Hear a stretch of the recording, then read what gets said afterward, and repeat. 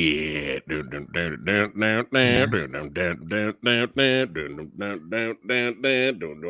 Yo, what's going on? We got Big Rob from Entertainment Talk Nation. The What is legend up? has returned to the channel. What's going on, brother? What's going on, man? Yeah, man. You know I had to bring you in on this one. Word. Get some word to your mother. That's right. Had to bring some Rob on some sci-fi and some Matrix talking. What is going on, everybody watching right now? What is cracking? Who is here from the Movie Dojo Army showing up? We got AJ Mason in the house. What's going on? Lone Wolf. What's going down? Jake Hall. Oh shit. John Martinez. Psych. Long. Gene. What is going down? All badasses showing up here. Got James in the house. What's going on, brother? Rob, how have you been, my friend? Been pretty good. Been it's pretty dead on the channel this week because I'm kind of moving on to a new machine, and I'm gonna take that opportunity to kind of reconfigure this background a little bit better. Oh, all right, all right. So I'm hoping by Friday I'll be back up and running there. Okay, copy that. Copy that. But well, otherwise, your background's pretty dope as it is, though. You going to add more to it, or are you going to rearrange No, it? I want to be able to see more of this shelf here because I have a lot more stuff there that can't be seen. Gotcha. So I want to kind of rearrange. Plus, I want to make my computer visible. So you see where those boxes are, like on my left shoulder there. Yeah. So I'm gonna remove those and put my my computer back there. Oh, all right. My new one. Yeah, because it's got like a lot of laser lights. It looks like a Pink Floyd in a box. All right. Pink Floyd concert in a box. So nice. Oh man, what is going on, everybody watching right now? It's your boy PhatSamuraiGuy. We're going to talk the Matrix trilogy. Retro Leo could not make it tonight, so our movie challenge discussion, Interstellar and The Raid, will be for next Tuesday. All right, so we have to move it to next Tuesday because Leo couldn't make it tonight. I have to ask though. You did see Did you see Interstellar yet? I can't talk about it. I have to save it for next Tuesday. But did you see it? Yes, I did. Okay. Did you fall asleep or? Huh? Did you fall asleep or you managed? No, I watched it. That's not a knock. I actually like the movie. I know some people thought it was a little bit, on the boring side. I just don't want to spoil it now. Yeah. Well, I just figured because I know you get jacked up on action. Yeah. That movie's like the exact opposite of being jacked up on. It's like somebody giving you a Valium for like, when it comes to action. So well, no, actually, Samurai Guy's been enjoying the slow burns recently, so I've actually been getting into slow burns. Yeah, I tried a recent slow burn and I felt like shooting myself. What movie was it? Eternal? It wasn't a movie. It was a TV show called Invasion. Oh, okay. It's a new show on Apple. So I've been surfing through Apple's library. To start racking up some reviews. I already wrote a review on this, and I'm ready to launch it as soon as I get my channel back up. Yeah, not that my channel's down, just until my equipment's ready. Right. And yeah, that show really made me want to take like a hammer to the ball sack. So was it just an alien invasion type? It's an alien invasion that you couldn't get any more boring. Like, oh no, I can't believe I've never seen an alien invasion done so horribly on a TV show. It's bad, but I'll give the details of what my issues were when I put the review up.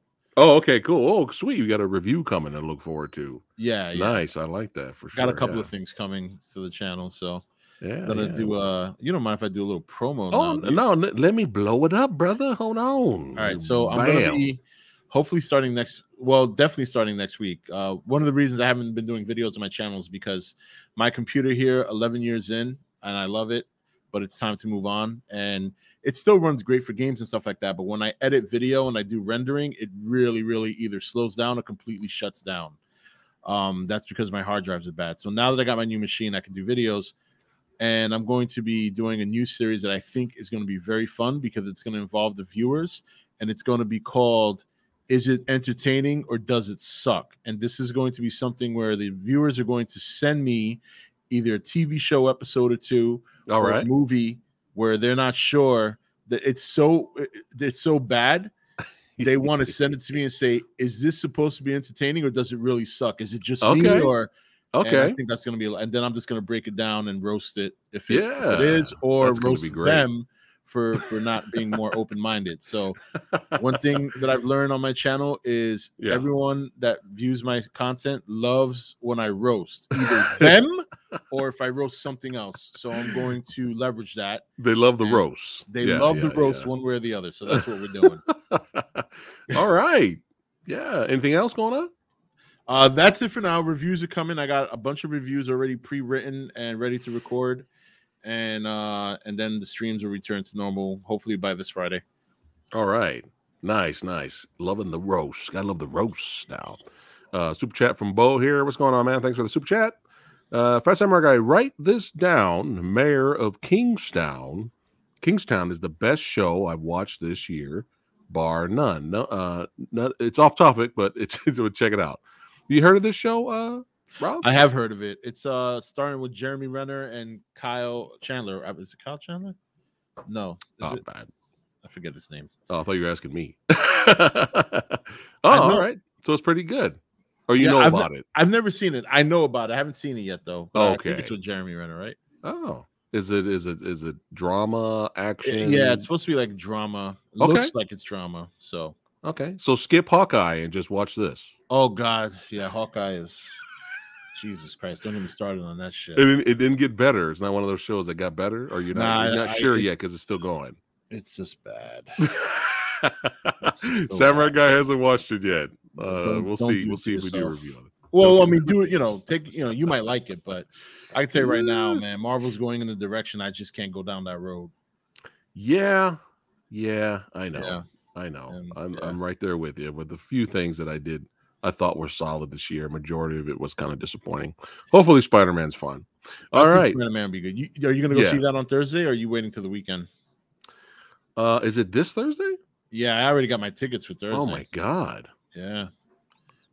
Well, if we're free this weekend, of course, we'll definitely have to go. We have to. That's not streaming, so we have to go to theaters. So I don't mind.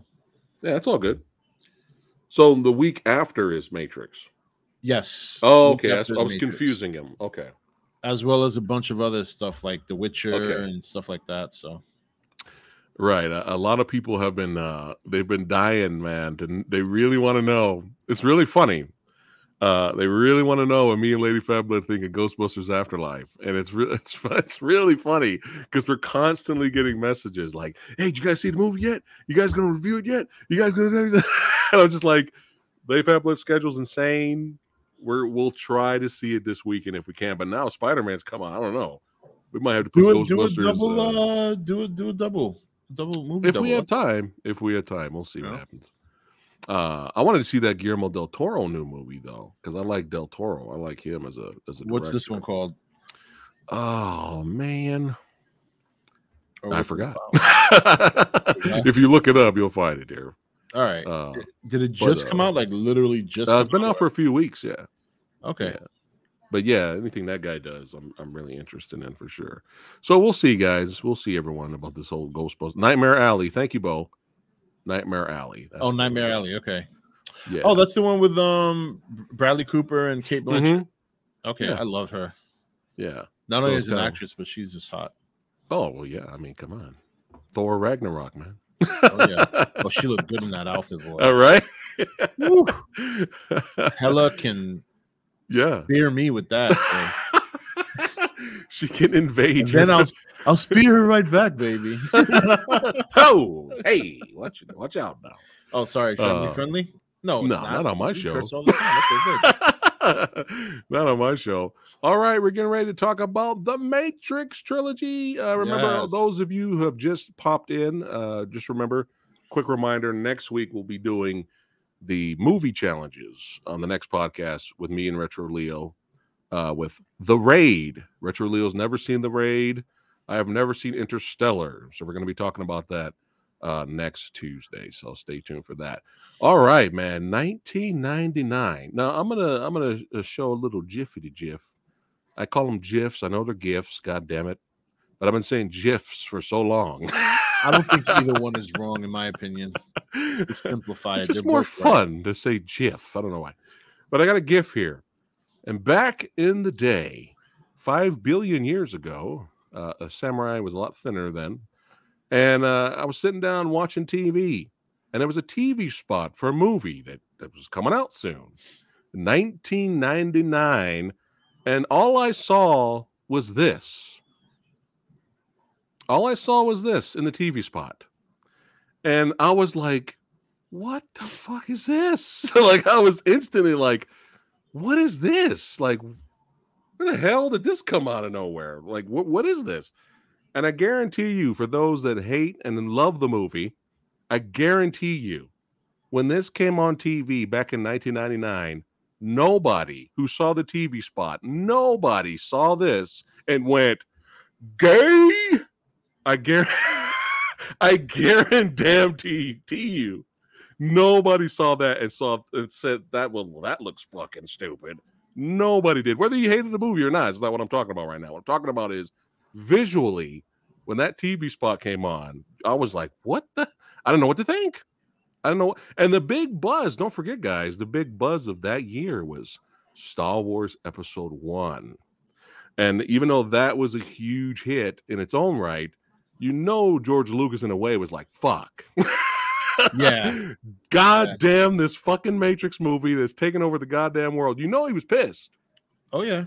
Even though Star Wars was still a huge hit. It was the big talk that year. The big question was what a lot of people didn't know what the Matrix was even after seeing the movie.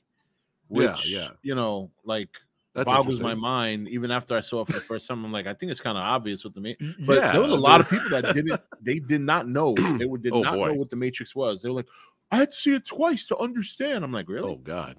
Oh, come on. I guess maybe it's because I was a nerd. I can understand the whole, you know. Yeah, it's very easy. But funny thing. Yeah, go ahead. I had zero interest in this movie when it came out, even after that commercial. I did not see it in theaters. Okay. I did not. I saw it for the first time on DVD. Right. Yeah. So you were the one that shouted gay.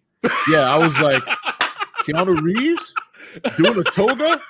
Not a toga, doing the limbo? Gay.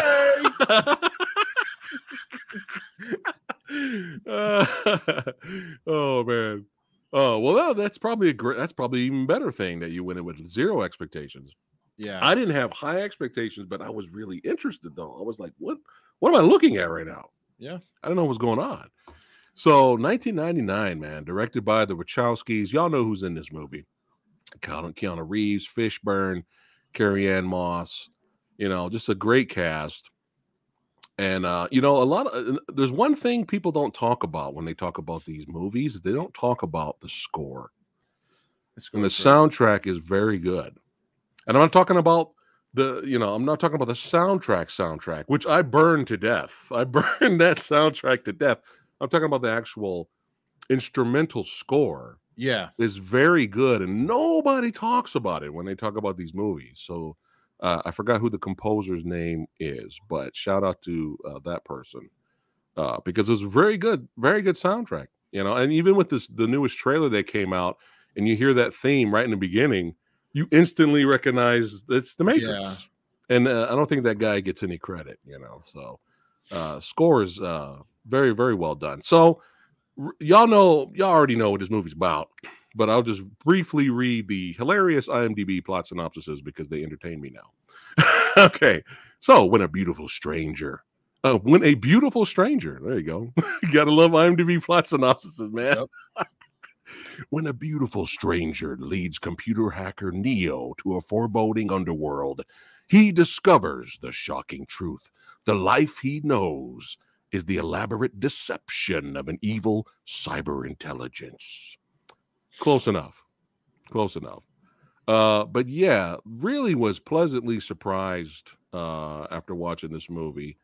And it really took over the world. Like my friends couldn't stop talking about it. Everybody couldn't stop talking about the movie. It was a huge hit.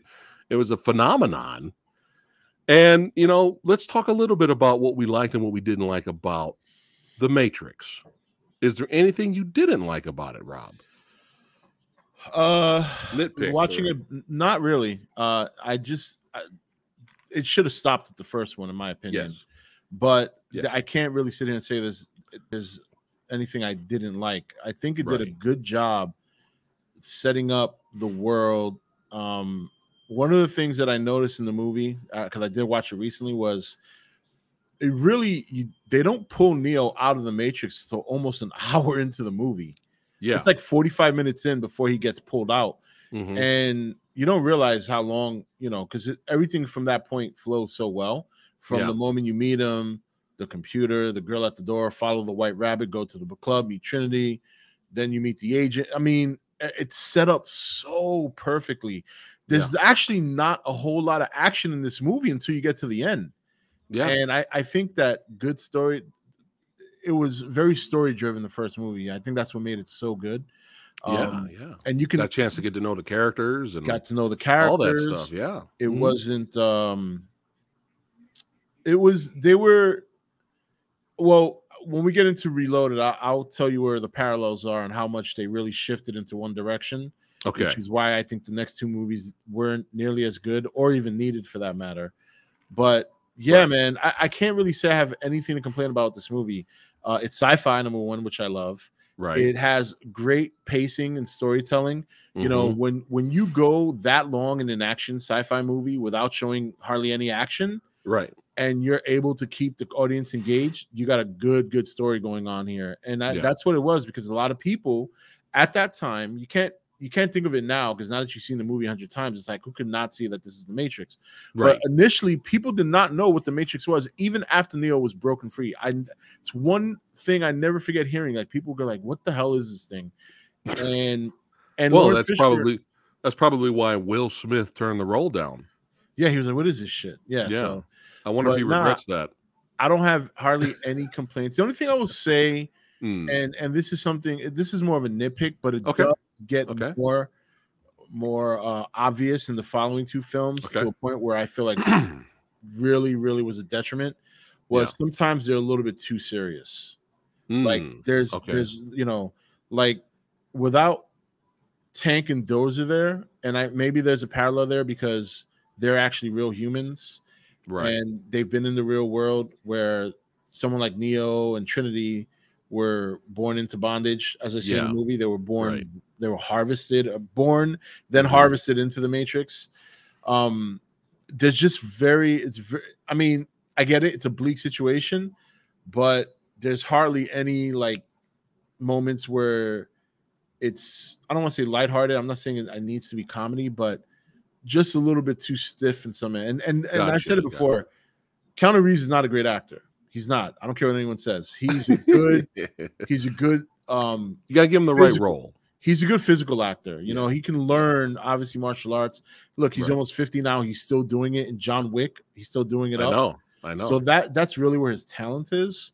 So it's hard. You know, Lawrence Fishburne to me was a standout of the movie. Oh yeah. Carrie-Anne Moss was new at the time, so I find she's gotten better with age. But at the time, she was just coming out of, I think, being a model. Oh wow. Okay. Yeah. So you know, but look, outside of that, man, the first Matrix is just, to me, was revolutionary. It's 5 stars. Yeah, it's 5 stars. It's revolutionary. Yeah. A lot of copycats came after this movie in terms of special effects and how to the cinematography and capturing different angles of action sequences. A lot of parodies. This was parodied to death. Oh Jesus Christ, was it ever? It became a cultural phenomenon, and well deserved though. In my well deserved, absolutely. A great original story, great pacing, great action, a strong cast. All of them were strong on the camera. Very, you know, you could feel their presence. Hugo Weaving was one of the best. Is down as one of the best villains. Yeah, in Mr. Anderson. Yeah, right up there with Vader and Voldemort and those guys. You know, Agent. That's one of my favorite scenes in the movie, believe it or not, is when he loses it. Yeah, and because you know the whole movie, the agents are kind of very robotic. They're emotionless. They don't show emotion, and then you have that one scene where they're trying to break Morpheus, and the other two agents leave, and it's just, you know, Agent Smith in there with Morpheus, and he's tired of his shit, and he shows emotion. You know, the machine shows emotion. Or at least the program started to show emotion, and I really like that scene because he loses it a little bit. He's like, I can smell your stink. You know, you fucking meat bags or whatever he said. You know, he's like, this is a fucking zoo. I need out of here. You know what I mean? I was like, holy shit. he's he's repulsed. He's Yeah. Mr. Anderson, tell me, how do you expect to make a phone call if you're unable to speak? To speak. And I love the way he talks, man. It's very deliberate.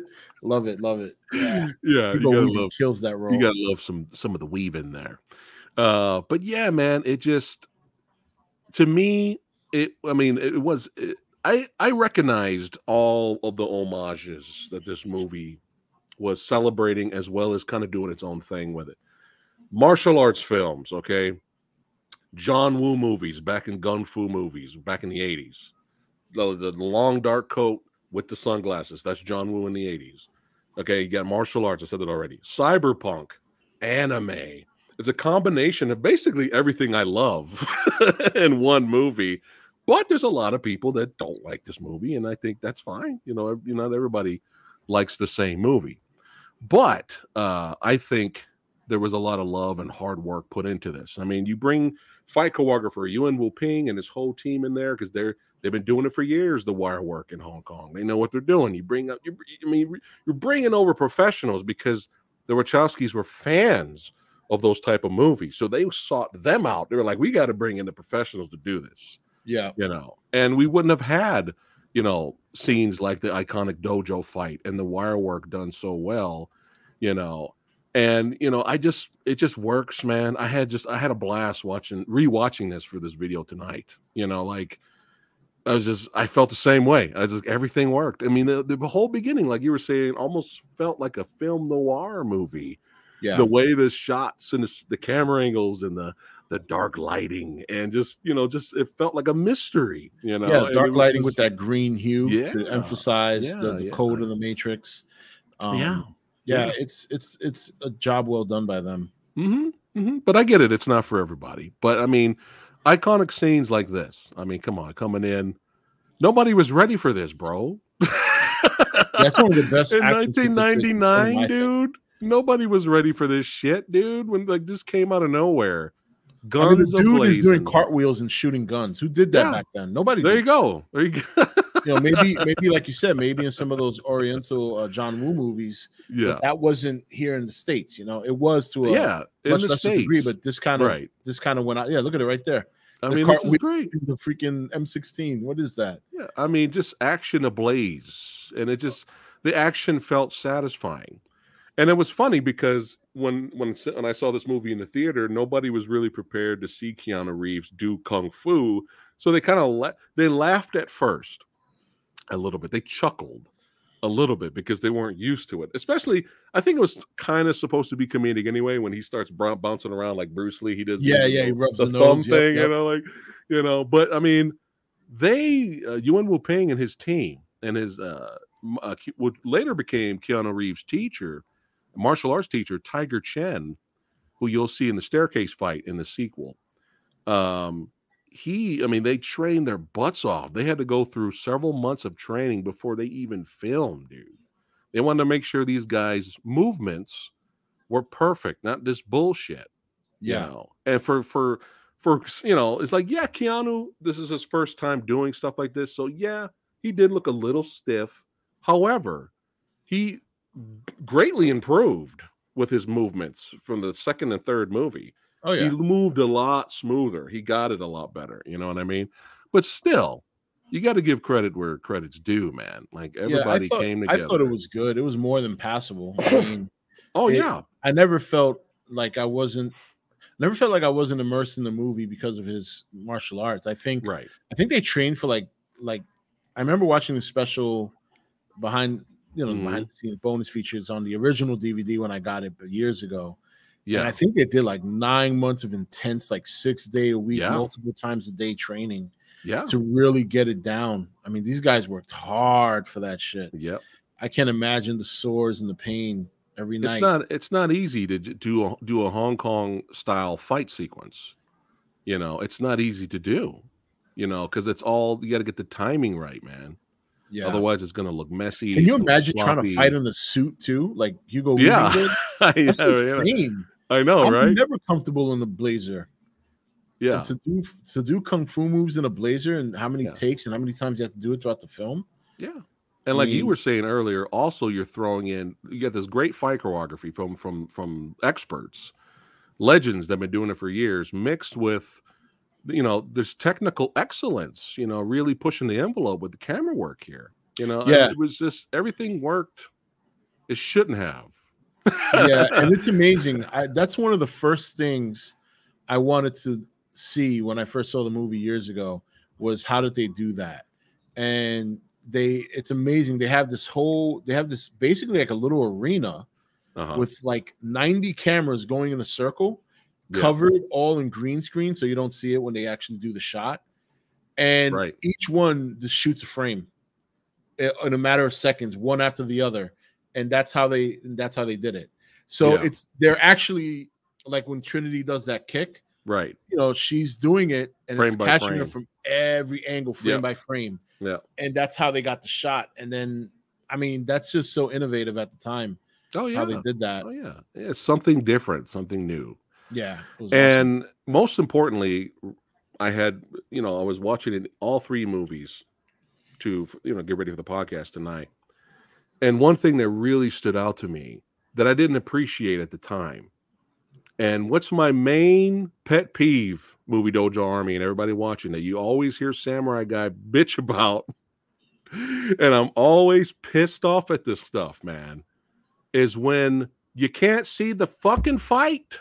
Yes. Look at that. I'm hitting my goddamn mic right here. I'm already angry. I feel you, man. I was about when to hit you got tons of fucking shaky cam and 5 billion edits for one punch. Hey, Rob. Hey, we could see the fight.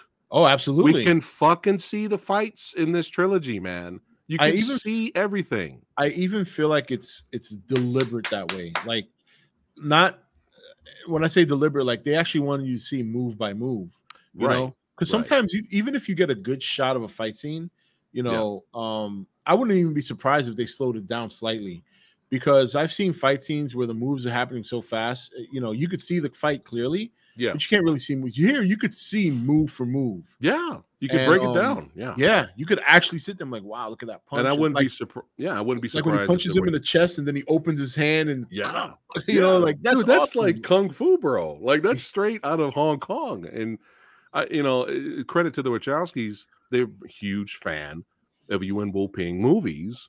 So they were like, hey, we got to make sure we don't fuck this up. We got to make sure we film this shit and everybody can see the martial arts. Yeah. And this was 1999, guys. And now you see why Samurai Guy absolutely hated Snake Eyes, because they fucked it up. I will not stop bitching about Snake Eyes this year. I haven't seen that. I guess I can pass on. Oh, you won't see it when you watch the movie. You won't see the fighting. Like the editor fucked it all up, dude. And they brought in a professional fight choreographer. These are like legends who did the fights. And I feel sorry for the actors that worked their asses off, dude. Because you just see this. It will not end.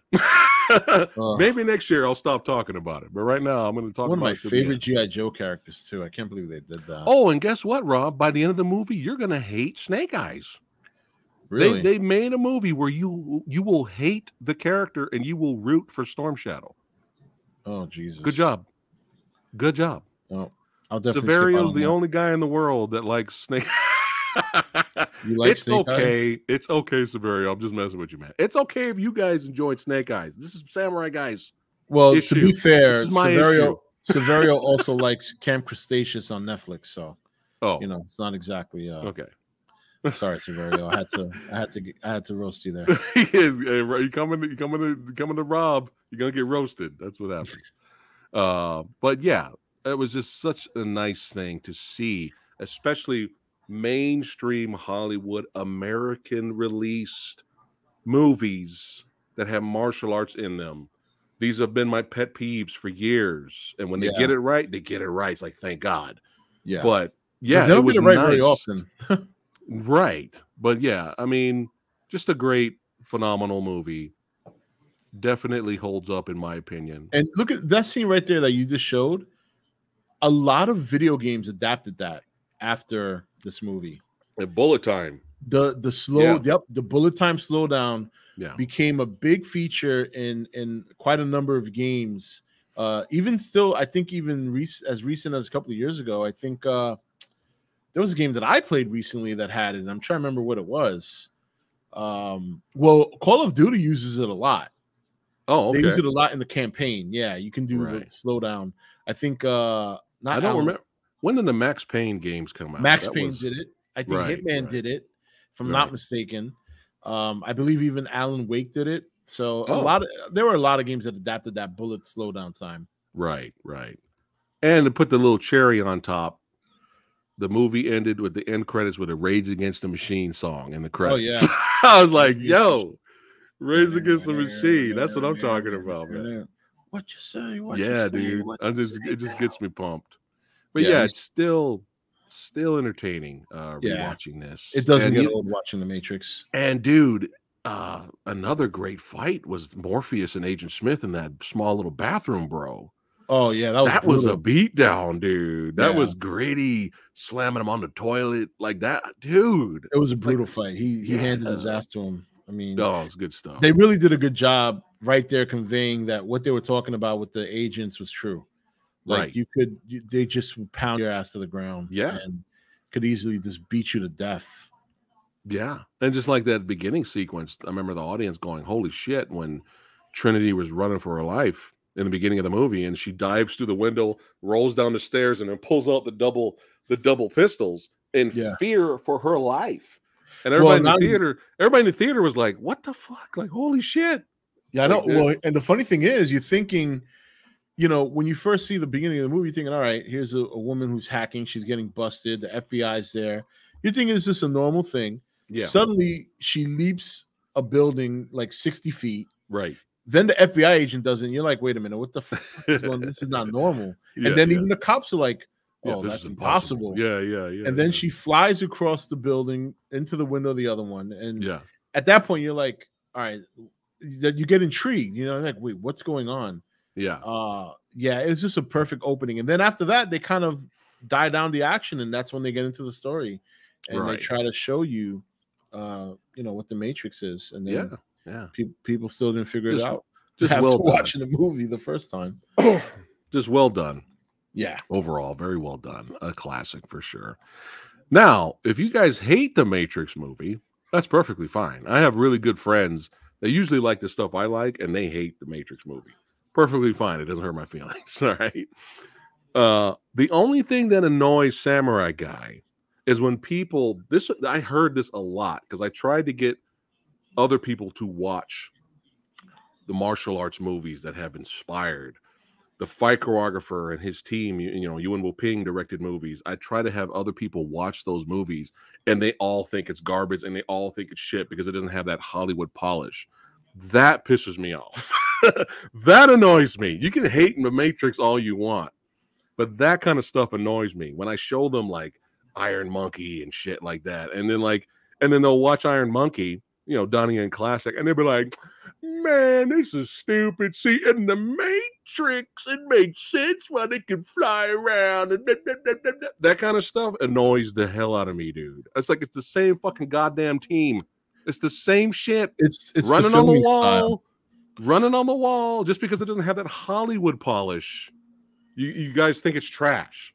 That stuff annoys me.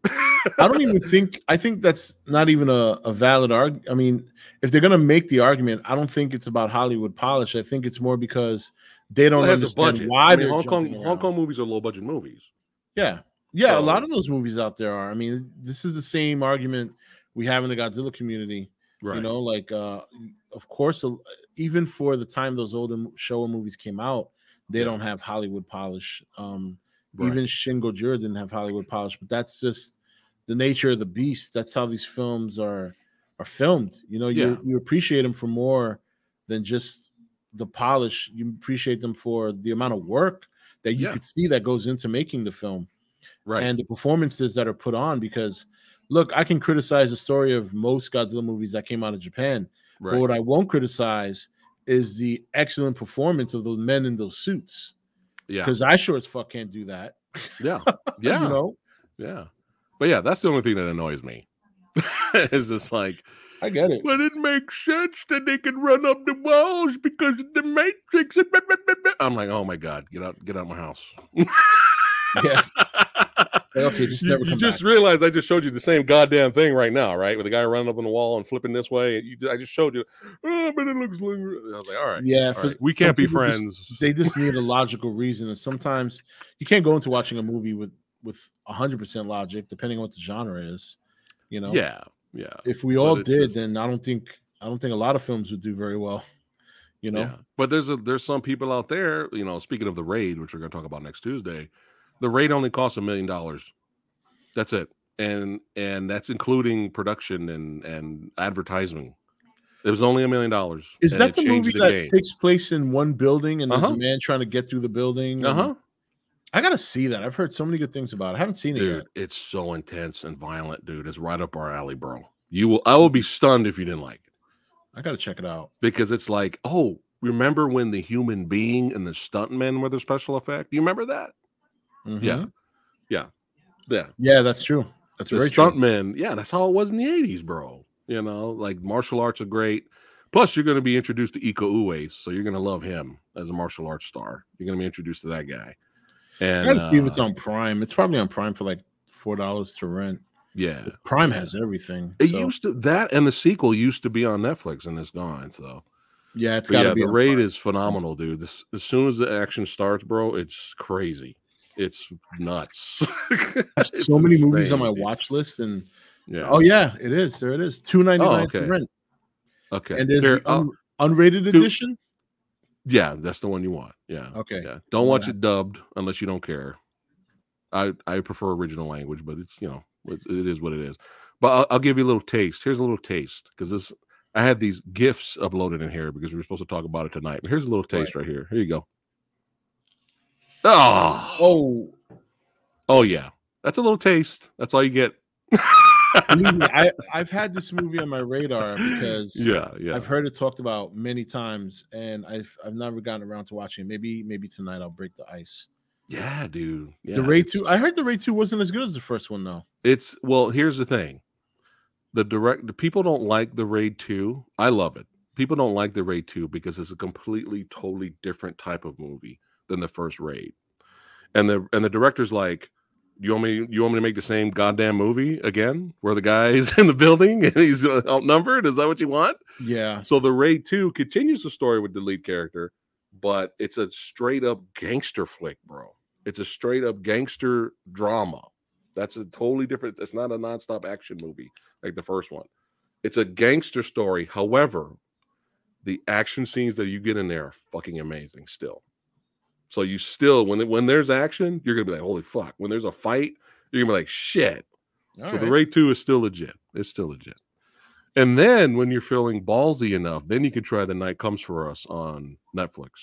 The Night Comes For Us. Okay. Yes. Then you can try that one. Let that be your third movie. Yeah, I've been trying to catch up with like a lot of anime. So because normally on Tuesdays I do an anime stream. Right. So this is so much shit to watch. But what I'm doing is since I'm watching so much stuff, I'm doing a lot of writing so I can do reviews on all this shit so it doesn't go to waste. So well, when a lot of reviews coming. Yeah, the Raid 2, Electric Boogaloo, and then The Night Comes For Us, and you're good to go. All right, let's keep it moving along. Matrix Reloaded 2003. Freedom fighters Neo, Trinity, and Morpheus continue to lead the revolt against the machine army, unleashing their arsenal of extraordinary skills and weaponry against the systematic forces of oppression and exploitation. All right. So was this the longest movie line you ever stood in? Did you see this in theater or you waited on video? I did see this one in theaters because at this point I was really heavily into the Matrix. It was very much like Star Wars. I mean, there were people lining up, dressing up. Yeah. I remember seeing on TV, like in Japan. Yeah, Japan, they were hard for this stuff. I mean, they were showing people online dressed as like the Ghost, people online dressed as Trinity, Neo. I mean, I was like, this is like Star Wars now. This is like really craziness. So yeah, I remember standing online to watch this one. It was long. It was one of the longest lines Samurai Guys ever stood in, man. Like it was like I around the remember, yeah, corner. I could remember some of the longest lines for movies. This was one of them. I remember Independence Day being one when it came out. That was a First long line. Transformers was insane. Yes. And Batman Forever, believe it or not, might have been the longest line I stood into. Batman Forever? Yeah. No shit. I know, right? It's probably crazy, were like, right? yeah, that was worth it. But you don't know until you watch it. You know what I mean? Yeah. So Yeah. Oh man. All right, so let's get into this one. So, how did you feel about this? As soon as the movie started, when you watched it the first time, the first time I did you watched it, feel a little weird? Like it was kind of like something felt off, but you were still kind of enjoying yourself at the same time? yeah, what felt off was the stakes.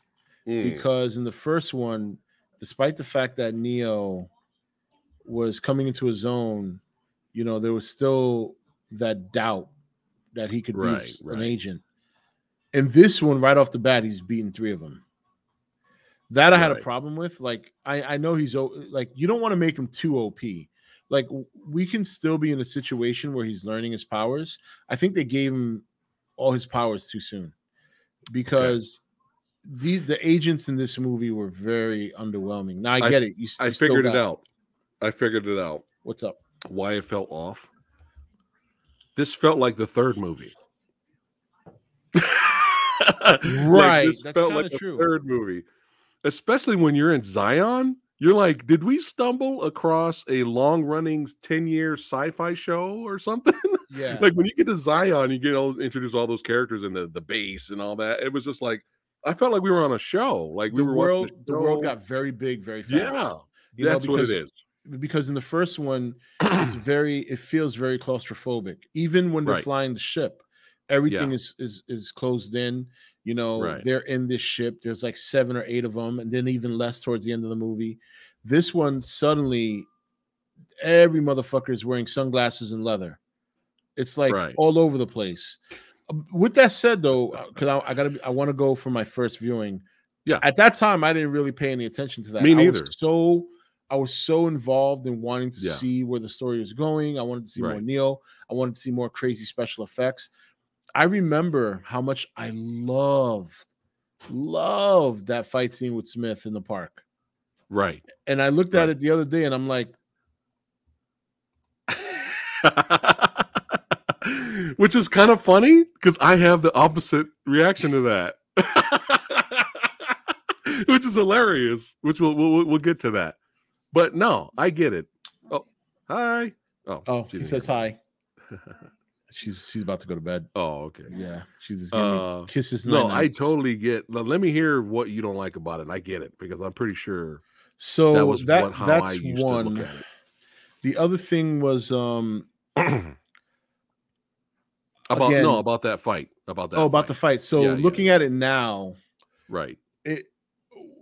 Why do we need so many Smiths? Number one, I understand the story behind it, but you could still make him a virus without literally making him copy himself, because I think right there you put yourself into a corner, you know, because if Smith almost kills him in the first movie and he's supposed to be stronger in this movie, how the hell is he beating 90 of them?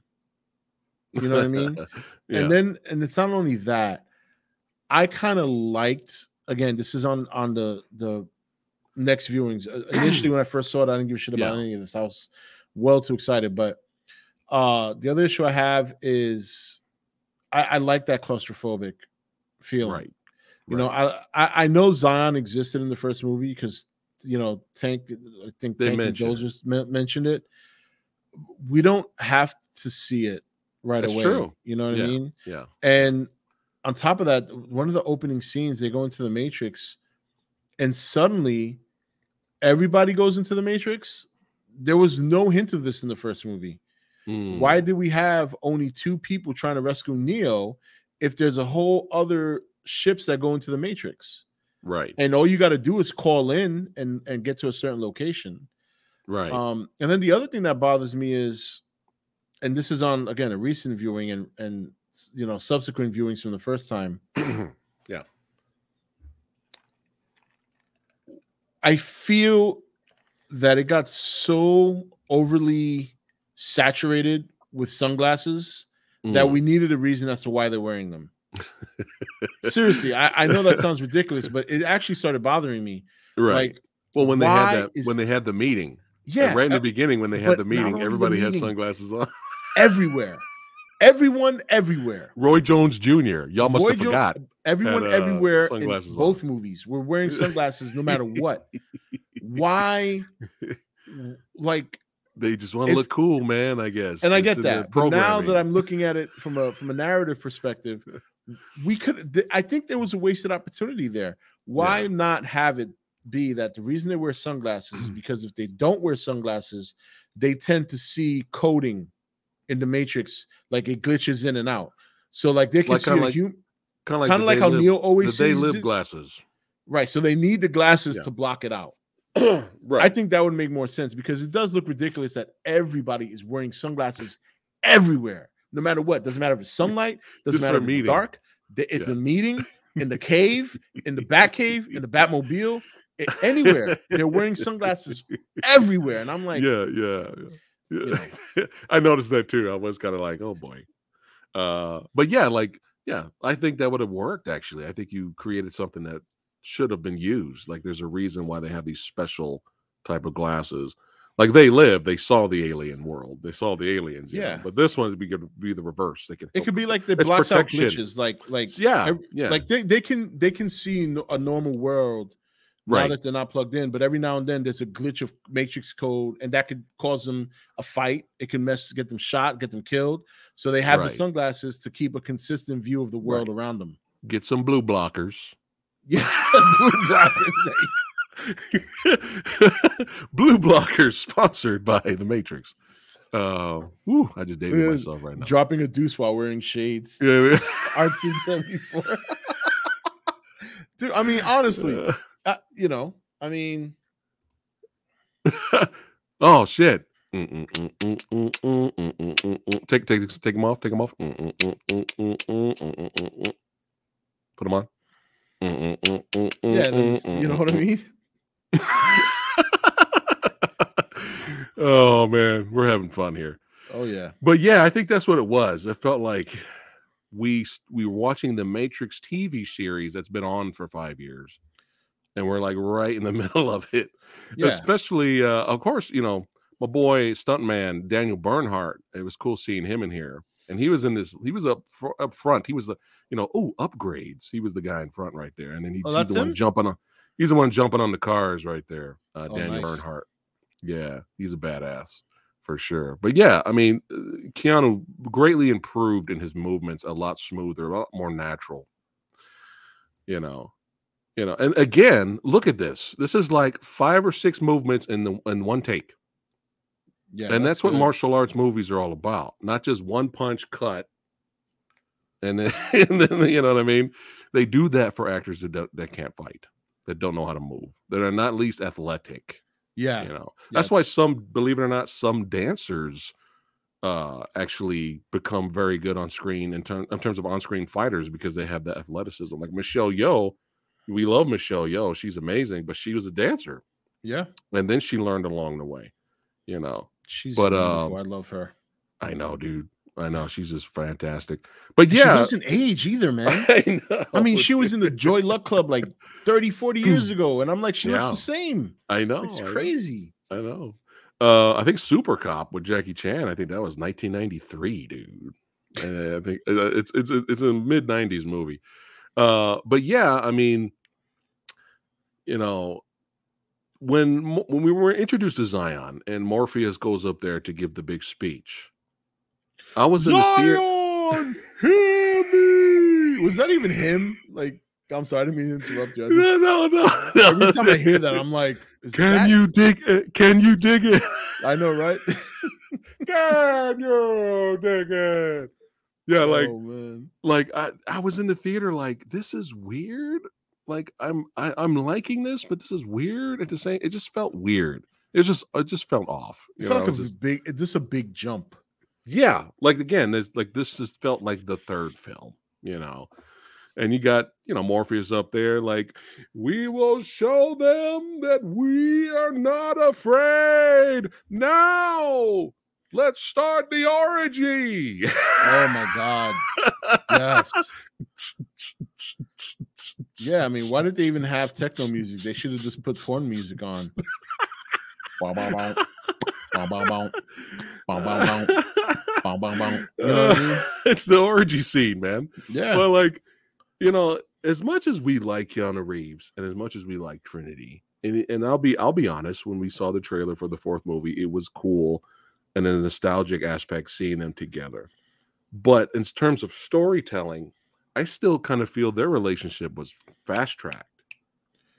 It was, well, I think really forced. I thought a little. It felt that way because the problem with the Matrix sometimes, I think, is that these guys don't show emotion. Like when you watch the movie, anybody who's in chat, whatever, watch the movie again, especially in the second and third movie, pay very close attention to how these people speak. Right. Morpheus, yes, Niobe. Yeah. We must go. Like they're just as robotic as the agents are. So it's hard to kind of convey any emotional feelings for a couple that talk like they're robots.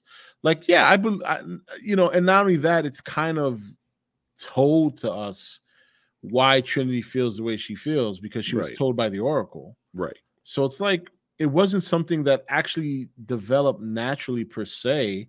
It was something that was expected because the character was told, and then in transition we were told. Right. So it's almost like we were brainwashed into expecting them to be in love and to accept it when it happened. Right. With that said, I was sold on it, enough that it wasn't as strong a sell, but I believe there was a connection there because she's the one that reached out to him first. She was by his side the whole way. From the moment he came out the Matrix, the bitch died for him twice. Right. So that is enough for me to be like, all right, I'm sold on that. Even though they talk like robots, and I mean, you can't just sacrifice your life twice for one person and not be in love with them. Right. So that is enough for me. But yeah, I mean, sunglasses and serious faces is abound in the last two movies. Yeah. So back to the movie. Oh, sorry, I hit that by accident. Neo being OP, he was too overpowered. He was way too overpowered, and no real adversary that could match him. Even Smith couldn't match him. 120 Smiths, and he kicked their asses and flew off. I mean, you have to, even though the whole Trinity thing, and that's one aspect that yes, there's stakes there. Right. But I mean, how long did they really last? I mean, he went and pulled the bullet out, and then did he restart her heart? I mean, what else do you have to worry about when you have somebody like that fighting for you? Like what do you like? Just jump off a building, yo, Neo, can you mend these bones, man, please? Yo, I swear to God, I'll suck your dick, Neo, please. I got these cheeseburgers, man. My leg is broke, bro. Come on now, Neo.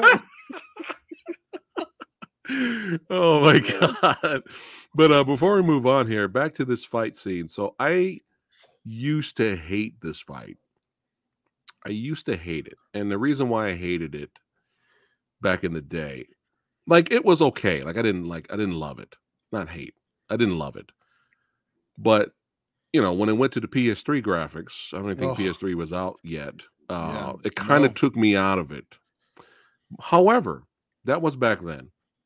So rewatching it recently, I was really analyzing everything.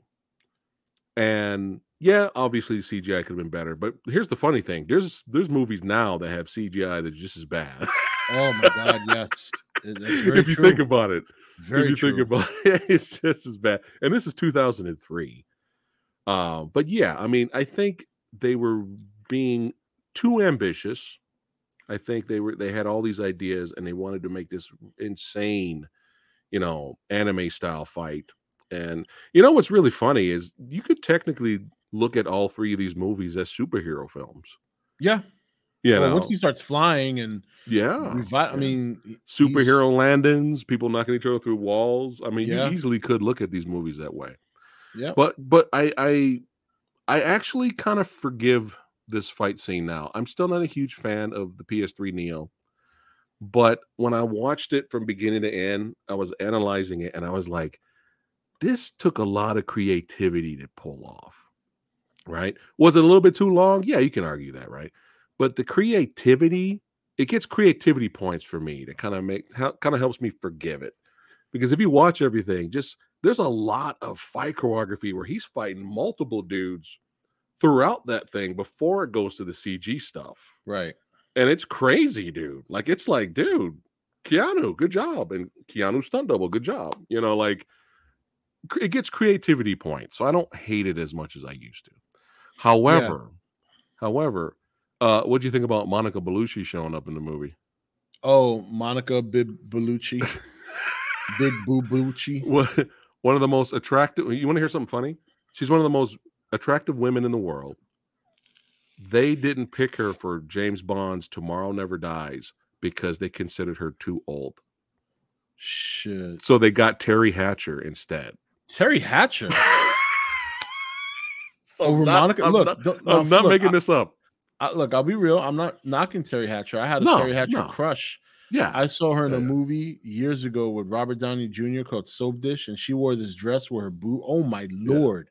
But I mean, this is Monica Bellucci. Let's not get crazy here. Right. I mean, I'm not going to toss either one of them out the bedroom, but I know, but I mean? I didn't know that. And when we were going through our James Bond filmography, I found a discussion. I found that out. I was like, that doesn't make any sense. It's funny because she ended up becoming a Bond girl later, but it's just kind of like, okay, too old then. All right, sure.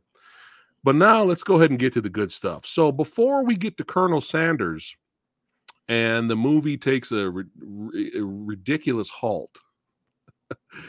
Like, the movie goes as soon as he opens up that door and talks to Colonel Sanders. Before that, dude, I haven't watched this movie in years. So rewatching this, I remember liking the freeway chase scene and the staircase fight. Oh, I remember enjoying it, but not having watched it in years and just recently revisiting it. Holy fuck, you guys.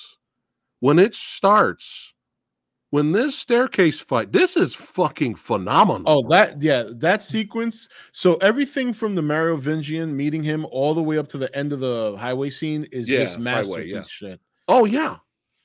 It just keeps going. It's so like, dude, multiple. But look, you noticed there, right? Everyone's wearing sunglasses, even the bad guys. Everybody's wearing fucking sunglasses. That's kind of funny. But yeah, Tiger Chan is martial arts teacher to Keanu Reeves. That's the guy in the back with the white on and the long hair. Yeah, okay. Yeah, that's him. That's Tiger Chan. Yeah, this fight scene, the entirety of it is meaty, long enough, and Keanu Reeves fights with multiple weapons. It's fucking amazing, dude. Yeah. Like, I forgot how good that fight scene is. So good. Yeah, it is so really good. The weapons, this is why the fight scene against Smith is so diluted, because you're being robbed of this kind of stuff right here. Right. And I think that's why I don't like it as much now as I did when I first saw it. When I first saw it, I was like, "Oh my god!" In the middle, running on the side. Yeah, I know. It's insane. Awesome. That wire. I mean, this is all organic stuff. Where the fight with Smith is not, and there's really nothing special about it. You know what I mean? Like, it's just it also takes away from Hugo Weaving and Keanu Reeves, because they had so many great fight scenes in the first movie. They had like two. Well, they had the one big one at the end. And now you don't get to see that. It's not a treat anymore to see them go at it, because I think every fight they've had since then is all CGI. Right. You know, it's like a superhero battles later. Yeah. Oh my god, yes. But he's fought with Psy at some point. Like, it was like 5 different weapons Keanu Reeves fought with. Yeah, it is fucking phenomenal, guys. You could see the fighting. It's just, I forgot how good. I really was like blown away. Even though he's too OP, like Rob said. Yeah, come on, look at that. Still, still if you saw someone do that, man. would you engage them in a fight? No. If you can't beat I'd them be with running bullets, away. you're not going to beat them hand to hand. Like, where's the logic there? I know. I know. Oh my god. But yeah, and then it leads to, because they're trying to find was it the key master? The key The key master. Oh, master. the key. I am the gatekeeper. Oh, wrong door. Sorry. Sorry, One of the doors, and it's the Ghostbusters. dog from Ghostbusters. Yeah. Oops. Greatest movie ever, if that happened. But yeah, I mean, so they're trying to get a hold of him because they're trying to use the key master. I think it's Keymaker. Actually. I'm just gonna call him key master for Keymaster, right? I think it's Keymaker. To bring Keanu Reeves to the architect, and Neo to the architect, and then that was according to Morpheus, that's going to win the war. That's all we need to do is deliver him. That's it. To the white man in the white suit with the white beard. Yeah, Colonel Sanders. Yeah. But let's keep talking about this, man. So first of all, we have this amazing shit. I mean, this kind of stuff and the highway scene is the reason to buy the 4K. Right. Like, that's it. So we have this, and then we got Morpheus fighting the look at this shit, man. This Morpheus is awesome. I love this scene. Oh my god. But take note, sunglasses in a garage. So was Monica Bellucci and the French guy the only ones without that sunglasses? Didn't wear sunglasses out of all those people? And the people in the restaurant, but they don't count. Yeah, they don't count. They don't count. But dude, these guys have these abilities, and he's slicing through them. I think, yeah, that is so cool. So, and this is like after the staircase fight. Then we have one of the greatest highway chase sequences, I think, in movie history. Like, absolutely. Just blown away. And you know why it was great? Watching this, it was all real effects. It was all CGI. They actually built a highway like a mile and a half long. Yeah, and they actually had cars on the highway. Yeah, they had stunt drivers, and then they had normal extras, and they would just tell them move forward, move back, and they shot it in such a way that it would just look like these cars were driving, but they actually weren't. They were just making short movements. And you saw everything from the perspective of like the motorcycle, the truck, other cars. Yeah. It's just, I mean, bravo, man. That shit is just incredible what they did. It's insane because it's like, and I had a director, April Wright, she was on the channel, and she's awesome, but I had her on the channel because we were talking about her documentary she made about stunt women. And I forgot the name of I'm so sorry. I forgot the name of the stunt woman that doubled Trinity for the bike sequences. But dude, she's a rock star. Badass on that. I mean, people. I mean, then you have this scene. Then you have this scene where Morpheus takes the katana, slices the car, and then the car flips over, and like a gangster, he shoots the car, blows it up, and then the thing there is that's an Escalade. How dare you? Man. I know. How dare you? But yeah, this shit right here, dude. Get the fuck out of here, bro. Like, this is phenomenal. Yeah. Phenomenal stuff the stunt woman was doing here. And yeah, that's all real. That's some of the cars are CGI, but like the cars, there's certain cars there that are real, legitimately dodging her. I remember watching the behind the scenes on this, and I was blown away by how they did this. I'm like, dude, she's a gangster, bro. She's a rock star. Like, you know, she's just so good. And yeah, just phenomenal. And then it cuts to Morpheus fighting Daniel Bernhardt on top of the truck. They had a fight scene on top of the truck. Both trucks, crash, and they're flying in the air. And then Super Neo comes down and picks them up, which was kind of fun in a way.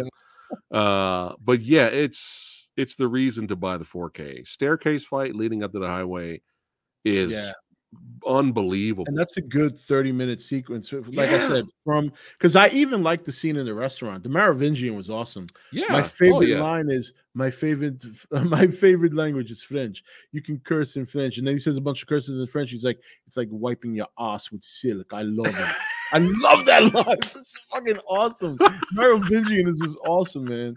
Oh, man. From the moment they step into the hotel and the restaurant all the way to the end of that whole part of the movie is just bananas, crazy good. Yeah. Oh man, that's so funny.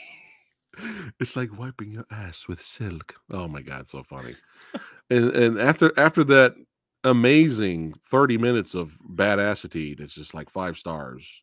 The movie, scratches to a screeching halt with Colonel Sanders. And the first time when I saw this in theater, well, I only saw this in theater once, but when I was in theater, when this scene came and it kept going, I was this close. Now I watch it, it goes by faster now. But when I was young samurai, and after watching this, this shit, I was like still kind of pumped up. So when it got to this, and this is a good, like, what, 15 minutes, 20 minutes? It feels that way, but no. And here's the other thing. If you didn't bring a thesaurus to the theater, you had no idea what the fuck this guy was saying. Neo, you remain irrevocably human, concordantly vis-a-vis. And I'm like, can you? But then again, he's supposed to be a machine, so that's why he's talking that way. Yeah, but when Samurai Guy goes to the movies, I'm not an asshole. I'm not a dick. Okay, I usually just go in there, watch the movie, and try to enjoy it, and not bother other people, and then get the fuck out of there. This was the one and only time when this scene came on that I was inches away from getting up and yelling, "What the fuck is happening?"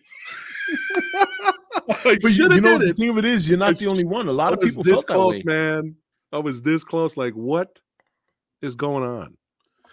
Earlier, what was the French guy's name again? Or the guy, the Merovingian? Merovingian. When he was telling Neo, talking about, I had to deal with your predecessors, and now I have to deal with you. Yeah, did he mean the other Neos? Yeah, he said your predecessors had more respect than this. Okay. And then that's when he sent his goons after him. So yeah, they were talking about the prior Neos, or the prior anomalies they refer to. 5 Neos. There are 5. And this Neo's the 6th one, right? Yeah. I believe. Okay. The systemic anomaly, they called it.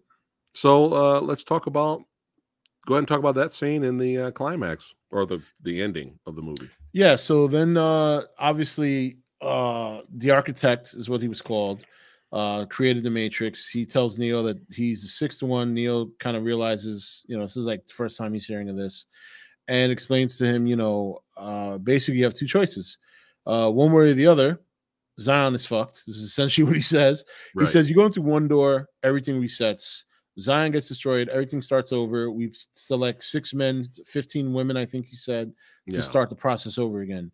You go into the other door, you save your love, right? But I think he says everything gets destroyed. Right? If I recall, something like that. Yeah. Either way, it's not a win-win situation. So Neo obviously goes to save Trinity, and then the architect is surprised how quickly he makes the decision. Like he doesn't take the time to think about it. Like he said, his predecessors, because they have to weigh the options, and it turns out that he makes the choice, and here comes the robots to fuck Zion. He should have went to the other door, bitch. And Niobe was also introduced in this film as well, and yes, she had a previous relationship with Morpheus. Mm-hmm. Did they say why? Because it's been a while. Well, I just recently watched it, but I may have missed it. Why did they break up? What happened? So they never really explained it. It's alluded that the reason they separated was because he was always like out there. Like they just kind of grew apart, because she had her ship. He had his ship. And I think Commander Locke used to be on Niobe's ship, and they kind of, or I should call him the Martian Manhunter. Making his DCEU debut in the Matrix Revolutions and Reloaded, because it was Warner Brothers. Right. So, he was there all this time. He was there. For people who were bitching that he showed up at the end of Justice League, no, he's been there. So, but no, seriously. Yeah, they never really directly say what it is, but it's kind of alluded to that they just kind of grew up, because they don't have any hostility towards each other. They just, okay. They remain friends. I figured. Like Morpheus was so focused on finding the one, I don't think he had time, to get his swerve on. So, yeah, copy that. All right. Neo rescues Trinity, and we have our segue into the third and final film, at least at the time. But what's really funny, Retro Leo last week was asking me about when was the last time we had 2 of the same movies, the same franchise, released in the same year. And for some reason, I use the Rurouni Kenshin films. They're on Netflix. I use that as my most recent memory. But what's funny is both of these movies came out the same year. Yeah, they did. I just totally forgot about that. I was like, wow. Matrix Revolutions. All right. The human city of Zion defends itself against the massive invasion of the machines as Neo fights to end the war at another front while also opposing the rogue Agent Smith, who did a really good job, who did a really good Hugo Weaving impression. Yeah. All right. So, again, there's definitely parts of this film I do like. It is entertaining. I had a lot of issues with it the first time I watched it. I actually kind of hated the movie, really, to be honest. Only because it wasn't really over. It was like, well, thank you, Neo, for stopping that Agent Smith virus. We won't kill your kind for now. And then they carried him away, and everyone's celebrating. I was like, I felt kind of unfulfilled with that. Yeah, a lot of people didn't like the ending because, nobody wants to see the main character die, let alone two of them. I didn't mind that. It was just kind of so. Well, what's abrupt. stopping them from coming back in an hour? From killing everyone? It wasn't even that. It was also he really didn't win the fight. He actually lost. It was the Oracle. It was kind of like a setup, right? He gave his body over to Smith. I think so. And then they I don't really know because at the end you see the Oracle laying in the rain, and he let the version of Smith that took over the Oracle was the one that fought Neo. Okay. So he's kind of had kind of gives you the idea that he's got the Oracle's powers supporting with him overriding her in terms of control. Yeah. But yeah, the ending is it's not very satisfying at all. Yeah. Because to me it didn't feel like he won. And then I think he's dead. Like we don't even really know. Right. And then he gets dragged off by the machines. They're talking about peace, but they're not returning his body. Like this motherfucker doesn't deserve a proper burial. Yeah. Now we're gonna find out why that's the case, but at the time nobody had a fucking clue. Yeah, and then they carry his body off into the sunset, and then they just cut back to the orgy on Zion. Yeah, I know. Zion, hear me. Can you dig it? Can you dig it, suckers? You see Booker T come out from the background with no shirt on. Yes. No. This movie to me is just Return of the Jedi, because you got three things going on at once. You got the battle for Zion, the spaceship chase through the tunnels, and then the one-on-one between Neo and Smith. So you got Neo and Smith represent Luke and Vader, right? Niobe and crew represent the Millennium Falcon trying to blow up the Death Star. Right, and then the war on Zion is what's going on Endor between the Ewoks and the Rebels versus the Empire. Wow, that's perfect, really what this is. Yeah, that's exactly what this is. Wow, that's perfect. That's the only difference is the ending in Return of the Jedi is a lot happier. Yeah, a lot more satisfying, at least for the most war felt like it kind of ended. Yeah, this movie, I think it suffers from not being in the Matrix as much, because that's really where the cool shit happens. Okay. I will say it makes up for it during the war sequence. Is great. I love the robotic, the mechs. I love that, suits, man. That is awesome. And was like the mech suits still hold up. When I was rewatching this on HBO Max, like the special effects for the mech suits. And when I saw the mech suits for the first time in 2003, I was like, yo, live action anime visually could be done. I mean, look at this shit, right? Could be done. It's like stop there. Could be done. Visually, it could be done. But that, and if you think about it, this was like what, 5 years before the first Transformers movie came out.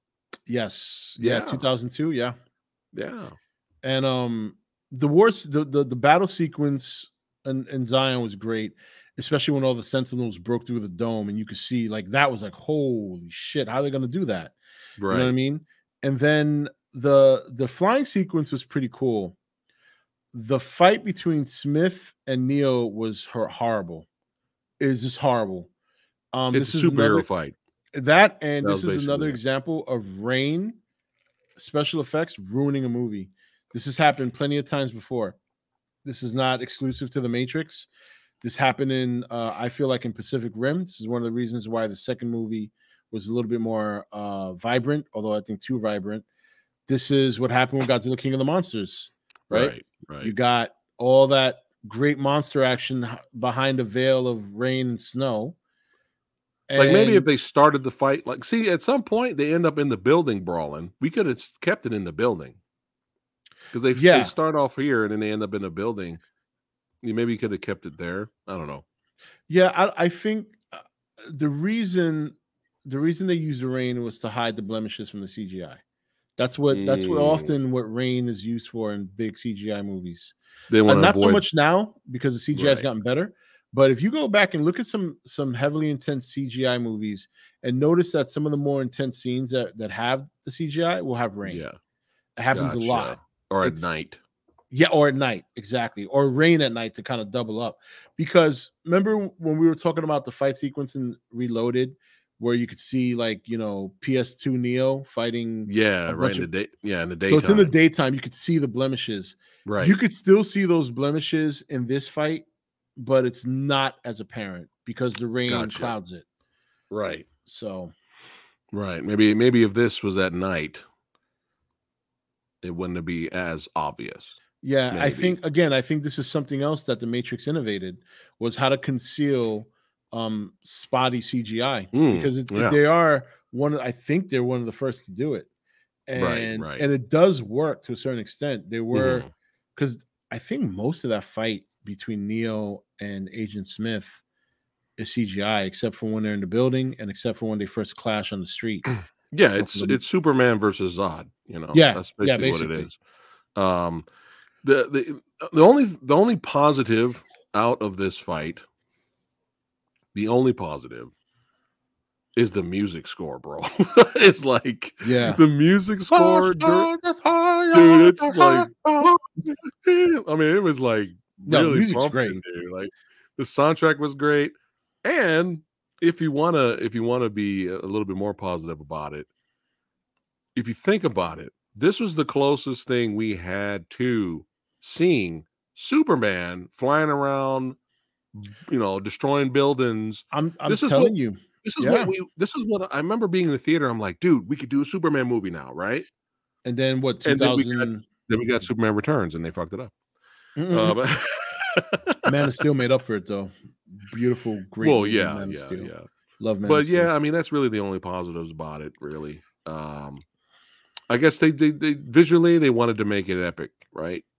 They did. I think they overdid it. They didn't have to do the water spheres in the. I mean, that just looks so bad. That reminded me. I did an effect like that in an old CG program. I messed around with in the 90s. It started with a B. The name of the program was oh man, I forget the name of it. But I could do that. When I saw that, I'm like, oh my god, I've done that before. Right. You know what I mean? It's like, holy shit, that's not good. Um, I think it was Max. I still have the fucking software. But anyway, Yeah. yeah, It looked awkward. yeah, the Okay. movie once again just, I think being out of the Matrix for most of the movie was very painful because Yeah. you don't get to see the cool stuff anymore. Yeah, like when they Um, were in the Matrix, it was cool shit. oh yeah, absolutely. These guys fighting on the ceiling, that Look was at awesome. look at Carrie Ann Moss. She did the Cynthia Rothrock kick, bro. Yeah, Look how man. much better they with more training and time. Look at that. She Look at is this shit, incredible dude. in these movies. Yeah. She's incredible. Yeah, I mean, you're in the Matrix, you get that fight sequence, you get to see more of you know, what was I gonna say? Oh, the Merovingian, which was a treat for me, right? And Right. you get to see Monica Bellucci in a red tight leather showing cleavage for years. Yes. And but then you take it out, and what do you get? You get a bunch of stiff boards Right. talking serious, talking like robots. Yeah. Once again, everyone has sunglasses again, right? Everyone they fought in that sequence has sunglasses. Neo and Smith fought with Oh shit! sunglasses. I forgot the one character I want to talk about. I forgot about Seraph. Oh, Even Seraph is Seraph great. had sunglasses. Now that's my boy there. Colin Chow is an amazing martial artist, and he is like one of the best. If you want to see, I hope he's in this movie. I haven't seen him, but I'm hoping he pops up. that would be awesome. That would be awesome. Somebody in the comments said Tiger Chen's going to be in the Matrix, so he's probably doing continuing stunt work. Probably There are bringing back some people from the original series, and hopefully the same stunt guys and fight choreographers at least. they would be unwise not to do that. Yeah. Yeah, if you want to see the best of Colin, watch his in-fight sequence against Donnie Yen in a movie called Flashpoint. You don't even have to watch the movie; just go straight to the end. That one-on-one fight scene is one of the best fight scenes you'll ever see. That's how good Colin is. But what's really funny is it wasn't Colin was the second choice. They wanted Jet Li as Seraph. Really? Yeah, but scheduling conflicts, he couldn't do it. I think Jet Li's. I think it would have been a waste to have him in there. I think this guy was much better. Yeah, you know, like Jet Li. I don't know, not a waste. I shouldn't say a waste. That's not a good word for Jet Li. Because we wanted to see him more in that way, right? Right. That's what I'm saying. Right. Like he wouldn't have been on screen enough. Right. But you know, this and then they did one thing that I thought was weird. They didn't have to do this because people are not dumb. They understand things happen. Okay. So the lady who played the Oracle died before the third movie. So they obviously got a replacement. Instead of just going with the flow, they someone explained that she had to change her appearance.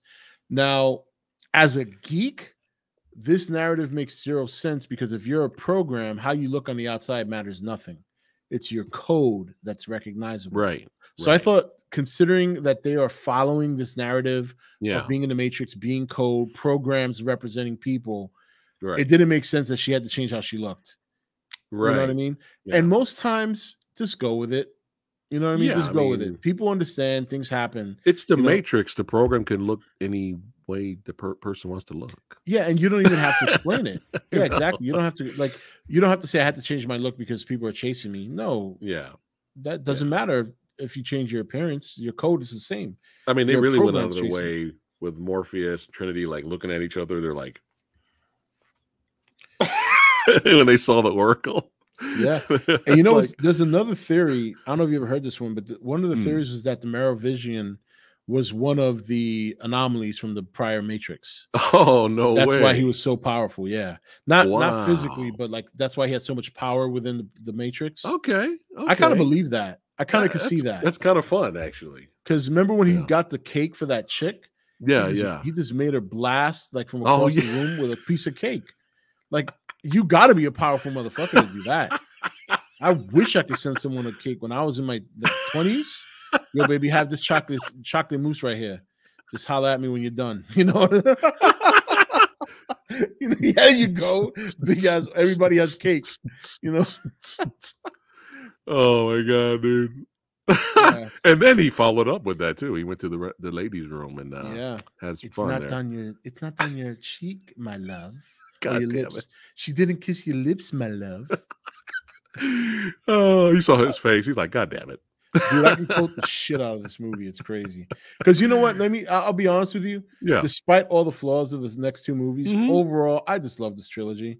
I still watch it. I still enjoy a lot of the things it has because even though the last two movies weren't great and they actually progressively got worse in some areas, there was so much innovation in this trilogy. So many things that you see now. Shit. I mean, that is just incredible. I know. I love that scene. 5 years before Transformers came out. I mean, that dude got cut up, though. Dude. Oh, I know he did. He got cut up so bad. He went out like a warrior, though. He did. And what I was going to say was there's so many things that happen in Hollywood now that you could still credit The Matrix being the first to do it. Oh, yeah. For better or for worse. Like I said. Yeah.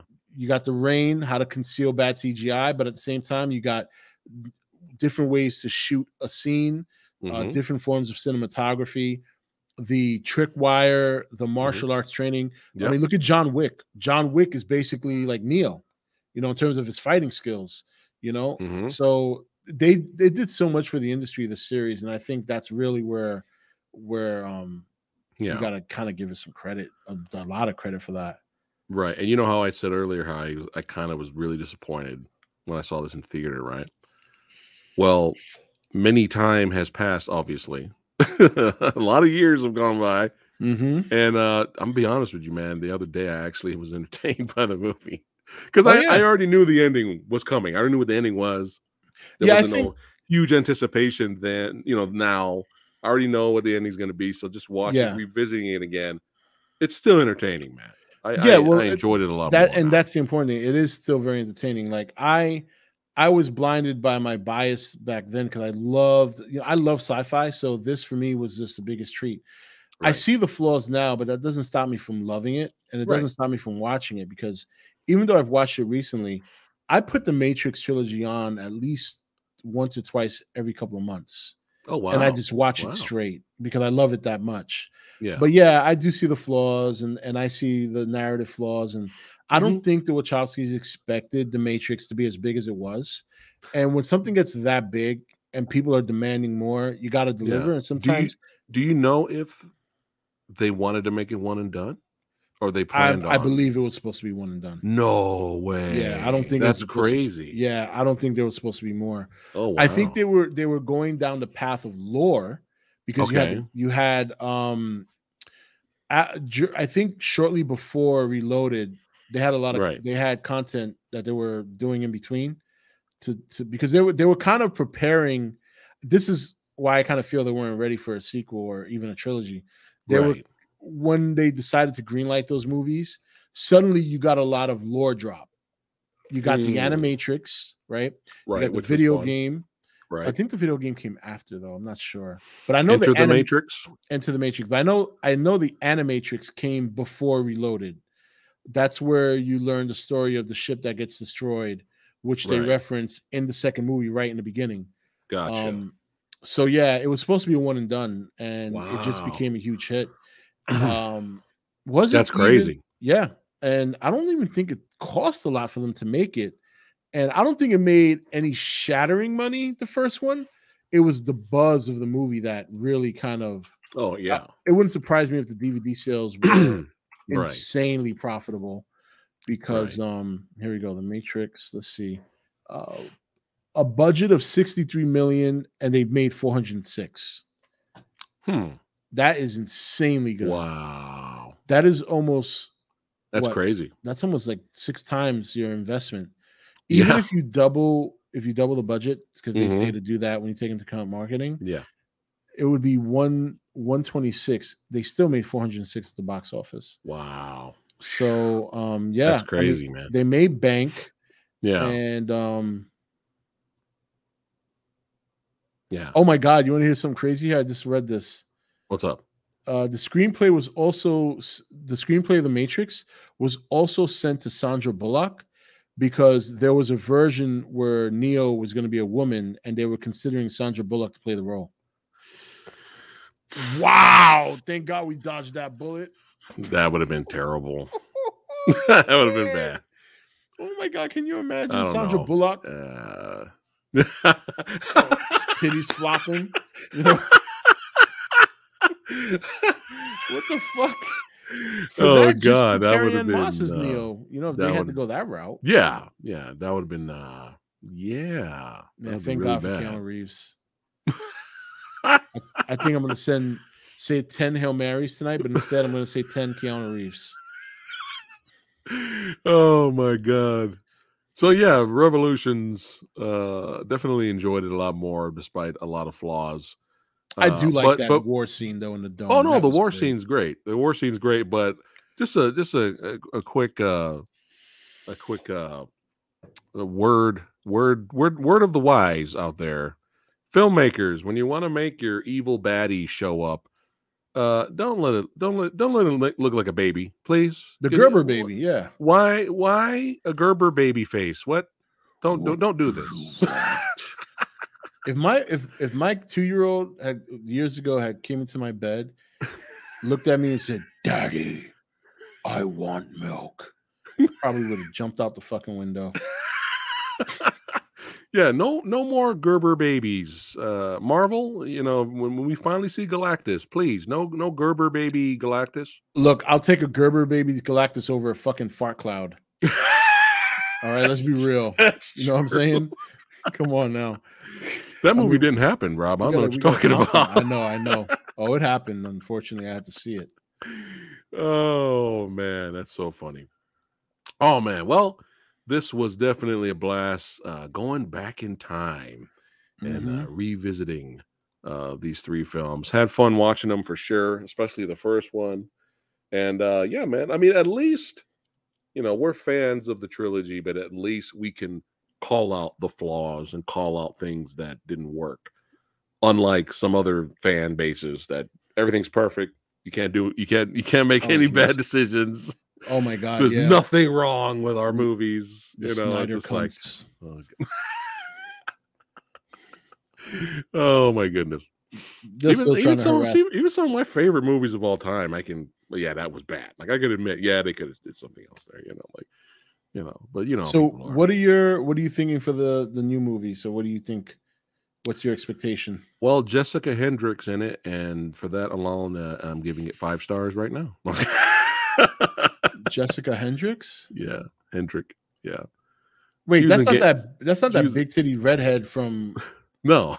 Oh, damn. I know. No. She's small.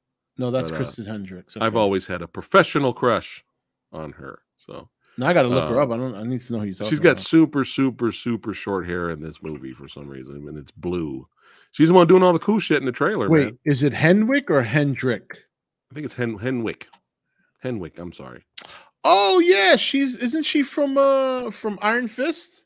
Yeah, she was the only good thing about that show. Yeah, I love her. Yeah, I'm with you, dude. Oh yes. Yay! All right, I'm not alone. All right. So she's the one with the blue short hair. Yeah, dude, she's doing all the cool shit. God damn it! I didn't even recognize her. Yeah. She looks better with long hair. Not that. Well, yeah, but I'm still a fan. Not that. I'm not going to say anything, but not going to get into that. Don't get my channel in trouble, man. No. But no, she actually can act too. I like. Oh no, she is. I loved her. Underwater, she was good in that. Love and Monsters. You seen Love and Monsters? No, not yet. I should, dude. It's a kaiju show. With that. No. Well, she's in that. She's in that. Love and Monsters. Dude, isn't that the one where the guy is traveling and there's monsters in the world? You seen it? I want to see it. I haven't yet. It's funny, dude. Okay, it's funny. Yeah, but they're not really kaiju. Good. They look pretty big in the trailer. They're big, yeah. They're pretty, but big. Not kaiju big. You mean? Not like 300 feet tall type shit.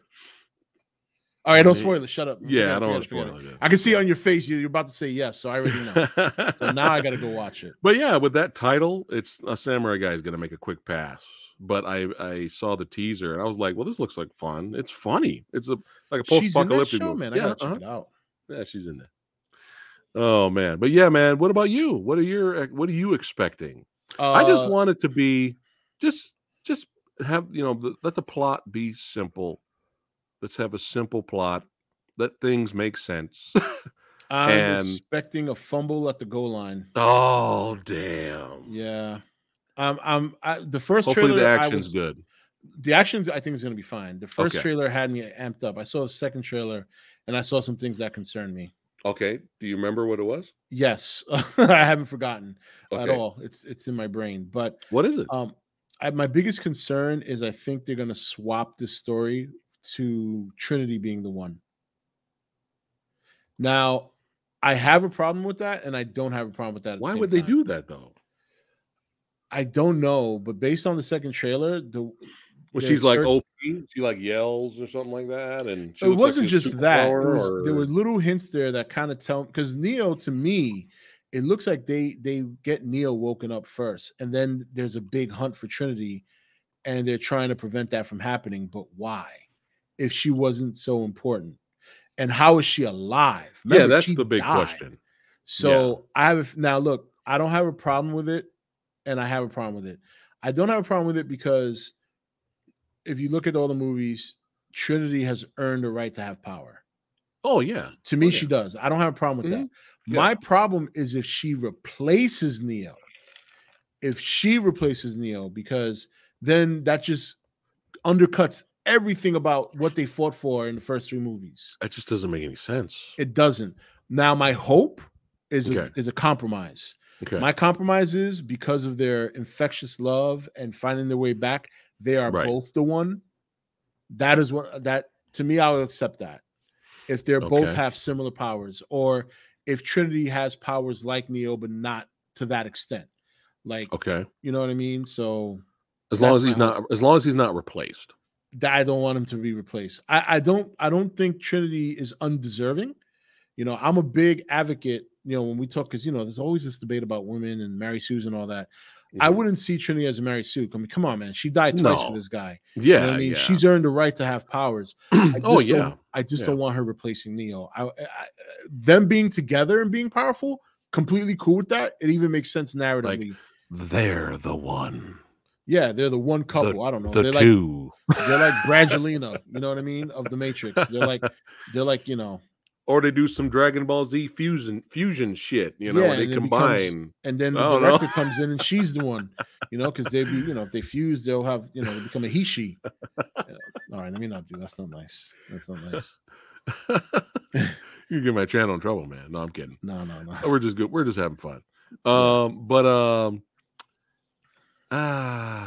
Yeah, that would be really dumb.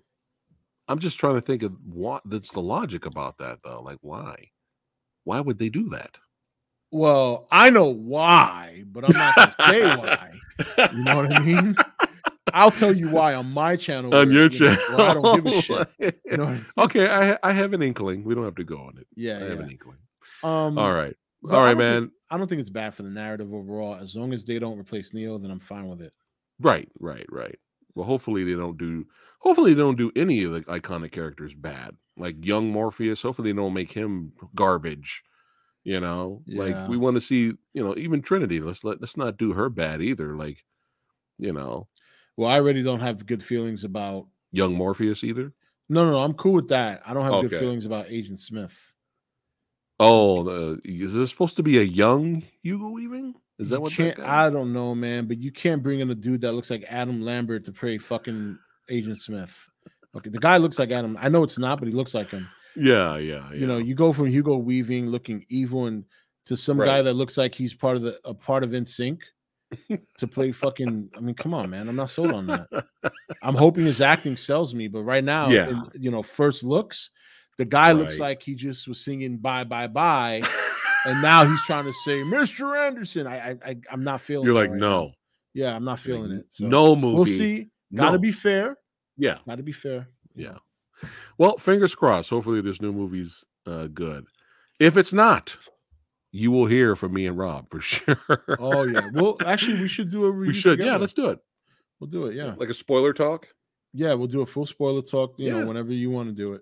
Yeah. Are you going to review it on your channel as well? I'm going to review it, but I definitely want to have spoiler talk here. Yeah. We can have an extended discussion and see if hopefully, you know, maybe get Leo if he watches it, if he's available to come back. Oh, he's knowing that guy, he's going to see it for sure. Yeah. So.